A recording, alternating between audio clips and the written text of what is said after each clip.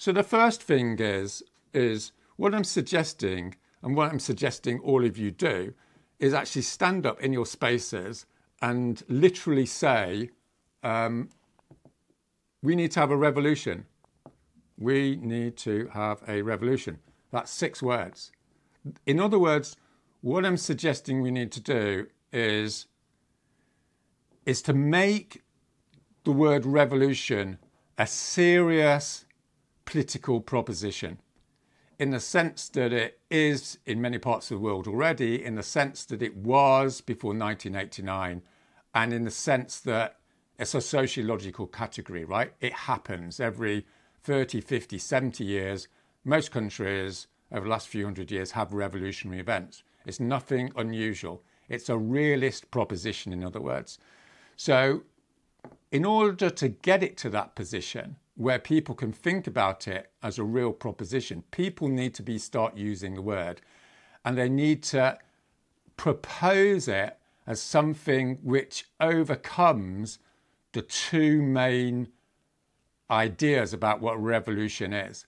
So at the moment, particularly in the Western world, people tend to think a revolution is some idealistic nonsense of, young people, going through a phase, all that sort of stuff. And then paradoxically, they think the opposite, which is it's a nasty, violent, extremist, communist sort of plot type thing. Of course, it can be one of those 2 things, but it's not what we're talking about here. What we're talking about here is the democratic revolution that's going to take control of the state and institute a constitution of citizens' assemblies and variations on the theme. In other words, you stand up and say, what we need to have is a revolution, and that means we need to take over the state and have citizens' assemblies running society. Once you've said that, then 30, 50, 70% of people are going to go, actually, that's a really good idea, because everyone is looking for something that's credible, which is going to change the whole system, okay? Because everything that just tweaks the system is becoming exponentially uncredible, right? Which is why there's so much depression in progressive circles, because people are holding on to the idea that they can just tweak things and, NGOs, political parties and all that sort of thing. So that's the first provocation. The second one is a revolution in 21st century is basically a revolution against the revolutions of the 20th century.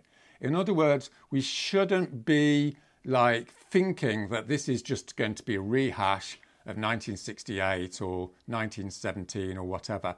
We're constructing something that's quite different, not totally different, but quite different, because we have new cards in the pack. A primary element of this, obviously, is that it's got to be non-violent. It's got to be sociable. It's got to be connective. Otherwise, we're just going to replicate, all the right-wing criticisms of revolution. The third provocation is it's a revolution against the revolution imposed on us by neoliberalism, right? So this is like swapping the narrative around. Most revolutions historically are conservative reactions against a revolution imposed by the ruling class on ordinary people. That's why ordinary people have uprisings, right? This is often misunderstood. It's like that's sociologically, that's the usual routine, right? Because the ruling class, the elites of society, engage in a suicidal, act of stupidity, get involved in wars, ruin the economy, destroy the environment, and ordinary people going, we want to conserve our society and our state and our culture, and they have a revolution against this. In other words, how we want to frame this is we're the conservatives, right? We're the people that want to maintain sociability, decency, everything that everyone thinks is common sense. And all that's being destroyed by this suicidal global elite that is going to destroy world civilization and all the rest of it. So this is like the challenge, the framing challenge, as you might say, and those are 3 provocations about it. The next thing is about leadership. I think leadership was what I'm supposed to be talking about. One of the things that I'm trying to persuade the radical space around the Western world to do, if that doesn't sound too grand, is that leadership has to come back into the frame, right?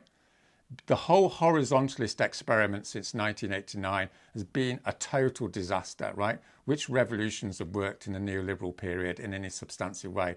Hardly any. And most revolutions or uprisings have failed, primarily due to lack of organisation, lack of charismatic leadership. Now, we all know, of course, because, many of us here come from an anarchist background and an anti, hard left background, of saying there's many dangers with leadership, but there's many dangers with lots of things. And the fact of the matter is, unless we have people to inspire people globally and nationally and regionally, people will not rise up. Leadership is an essential element in a time of crisis, right? If everything was just trundling along, like in 2005, that's fine. You can engage in, the horizontalist fetish, everyone just does their own thing and there's no coordination, all this sort of stuff. In 2023, if we don't have leadership, we're dead. That's what I'm saying, right? When people have the charisma to take leadership positions, they have to be encouraged to do so in the way that Gandhi did or Martin Luther King did, within an ethical, service-orientated definition of what leadership is. And I've talked about that in the episodes. What this concretely means is this is what I want all of you to do. Next time you're in your meeting, you get up and you say, I have a plan to engage with people around the world in a revolution. And here's the plan. In other words, a critical part of leadership is to make a decision for the group and propose that to the group, right? And this is what's missing all around the world, is people standing up and saying, here's a plan and let's do it. And well, obviously there's deliberation around that, but it's that proactive approach as opposed to asking questions, right? Asking questions is getting us nowhere, right? What we need is answers to those questions and then go and do it. Okay, I've got like 3 little orientations here about what revolutions involve. So there's a few more provocations.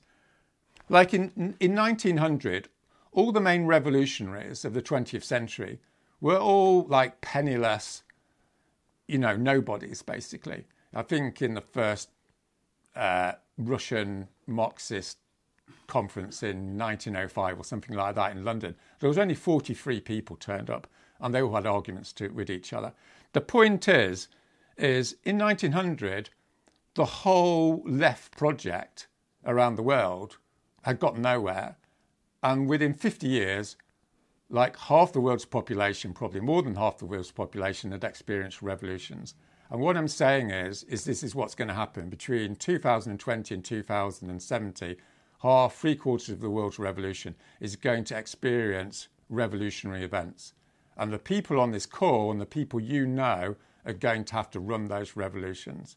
That's what I'm saying. It's like 1905, 43 people in London, right? That's what this meeting is about today, now.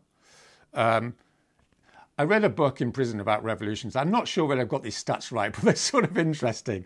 But during the 20th century, 25% of revolutionaries were killed, okay? 50% of revolutionaries were put in prison, and 25% of revolutionaries ended up running their states. I think those stats are really interesting because they completely change the frame of, we're just miserable, helpless, powerless people, right? The fact of the matter is 25% of the people in this call are likely to get killed in the next 50 years through political violence. 50% of you are going to go to prison, and 25% of you are going to be running political societies, right? Running states. Maybe, maybe not. But what I'm trying to do is provoke you into thinking the future is not going to be like the past, right? The future is not going to be like 1990 to 2015. It just is not. There's this thing called history and massive changes happen. The last provocation, another provocation is, I saw this on telly, on the internet last week. 80 people invaded Cuba, I think in whenever it was, 1950 something, right? 80 people. And within a year or so, they had a successful revolution in Cuba. Now, there's loads of problems with that revolution. That's not what I'm trying to say. I'm not saying whether it was good or bad or whatever. What I'm saying is a small number of people can transform their society in a matter of 12 months, 2 years, whatever it is, through a combination of civil resistance and bringing people together using sociability dynamics that I talked about in my podcasts. All right, so there you are. one or two last points. If I'm going to do like new episodes, I'm probably going to be focusing on the psychological and spiritual aspects of being a revolutionary. And I sort of really don't like those two words, you know, particularly spiritual, because it all gets framed in the wrong way. But what I'm trying to say and what I'm trying to communicate is the key revolutionaries around the world cannot have a sort of defeatist, materialist orientation. They can't have a utilitarian orientation. In other words, the core of left defeatism, i.e. what we've had for 30 years, you know, oh, this won't work, oh, that's a really big problem, oh, there's loads of difficulties with that, subtext being don't do anything, right, is revolutionaries historically are not utilitarian, right? What they're into is virtue and they're into adventure. In other words, like, I'm not concerned about Roger Hallam, this person, Roger Hallam. What I'm concerned about is me here on this call with you. In other words, the here and now, the immediacy of the real world. And secondly, I'm not that concerned about the world. I'm not that concerned about saving the world in that sort of way. What I'm concerned about is acting on the stage of life, right? And there's various different ways of saying that. In other words, playing my part. In other words, like, life is an adventure.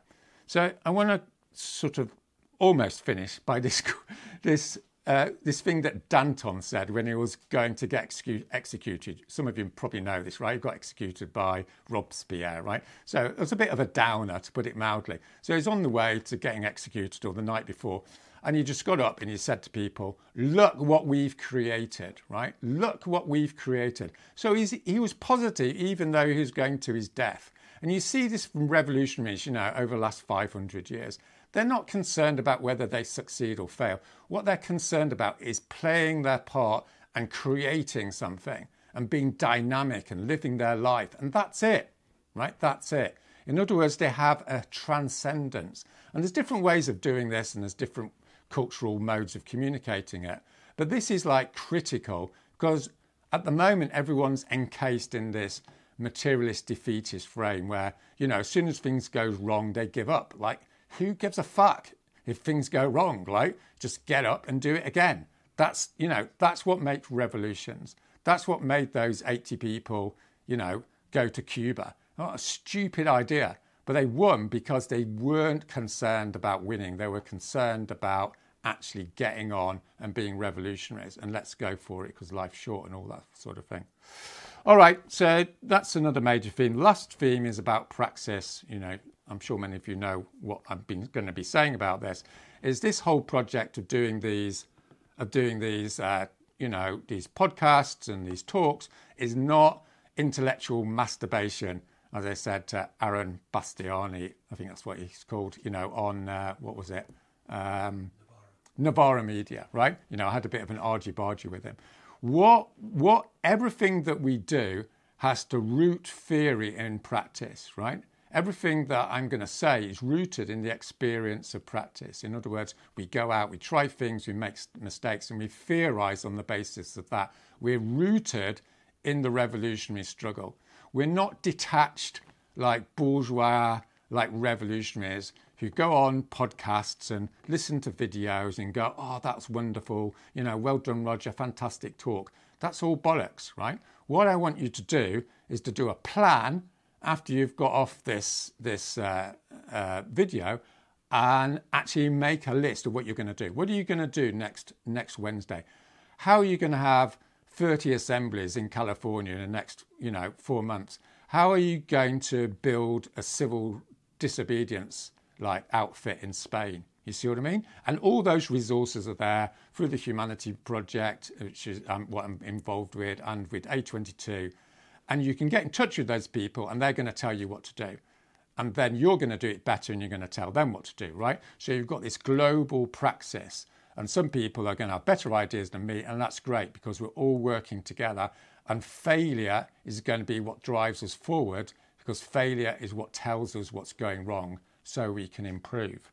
So this is a really big change, okay? So this is, another variation on left defeatism, which is, oh, you know, the world's terrible, there's nothing we can do. All we can do is, you know, go on the internet, go on YouTube and watch videos about why the world's terrible and feel good about it. That's, you know, that's a luxury of the last 30 years. The next 30 years are you actually get organised, you get on with shit, otherwise we're going to die.